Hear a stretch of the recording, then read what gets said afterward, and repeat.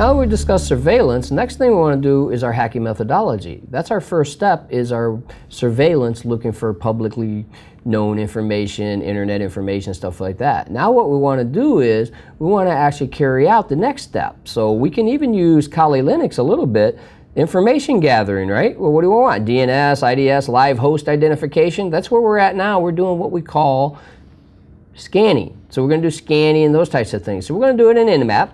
So we have a range here, live systems, SP 192.168.177.0/24. So we're going to go to the entire subnet 177 and give us the targets. So we got some targets. We got 1, 2, 128's a backtrack machine. We're not going to attack that. 132 and 254. So now the next step is ports.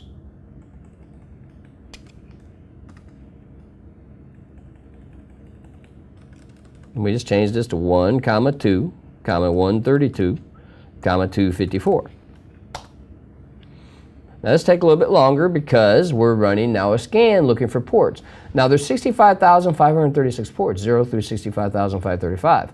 What Nmap's going to do is only scan 1,000 of them of the well-named ports. All right, and as you go, when we look here, we have some information of interest. So if we scroll up, we can see there's some ports opening on the machine. Now services we already talked about in a demo, so what I'm going to do is I'm going to go to what we call the everything scan, so the -A. Now since it is the -A, it will take more time. So we're going to use the time capability of Nmap and speed it up and say go faster than normal.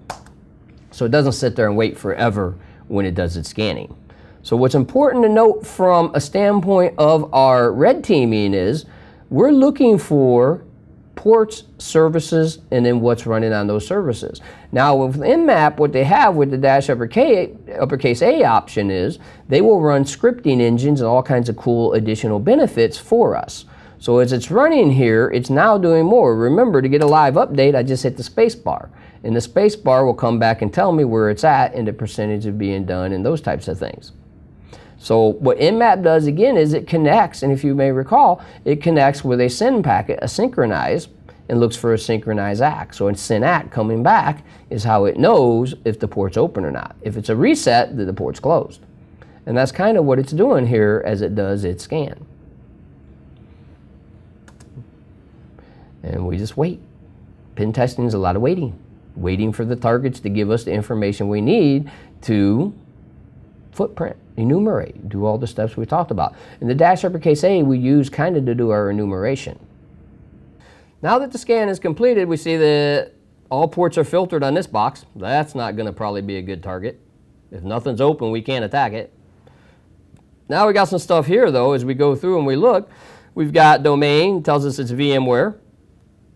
Doesn't know what actual OS it is because it's too much, right? So these are different types of things that you have to deal with when you do your scanning. So now here though, because Nmap now has this really cool feature called scripting engines, it tells us SMB OS discovery. It knows it's a Windows Server 2003 box, Service Pack 2, which is correct. It knows that the name is 2003 target. Probably should come up with a better name than that, huh? NetBIOS computer name work group. So it's not part of a domain, it's only a work group. And the account setting is user level authentication, and SMBv2 is not supported. So it doesn't have SMBv2 support. So we found all that information out just from following our hacking methodology and our process. Now, what's the next step? Well, what we would do from here is we would start looking for vulnerabilities. We can use a vulnerability scanner for that, which, you know, we've discussed the vulnerability scanners and things like that. Or we could just do our searches that we've already covered and discussed how to do actual vulnerability searches and find a vulnerability. Plus, we can use the tool itself. So if I do from here MSF console, start Metasploit. Now when Metasploit comes up, we'll use the feature within Metasploit called search. The search feature in Metasploit can look for things. So we know we got a SMB, server message block, that's running on Windows all the time, so we can take a quick look at some of the vulnerabilities for server message block. So all we do is we do a search SMB. And there we are. We have all these different vulnerabilities under the server message block. So what we'd do is we would start looking at their rating. The higher the ratings, good. Great rating is what you're looking for. You're looking for things that will give you shell code access at a privileged level. So as we look through here, we see a lot of them.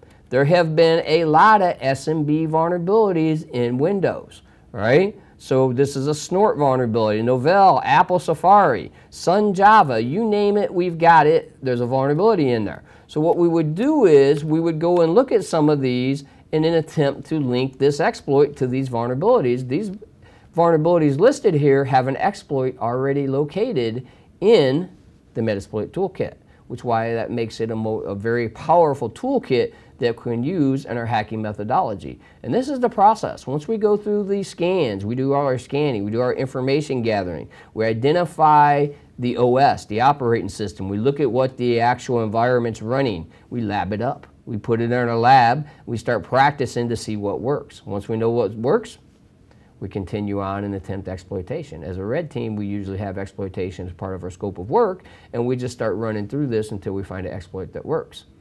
And this concludes the lab on the hacking methodology.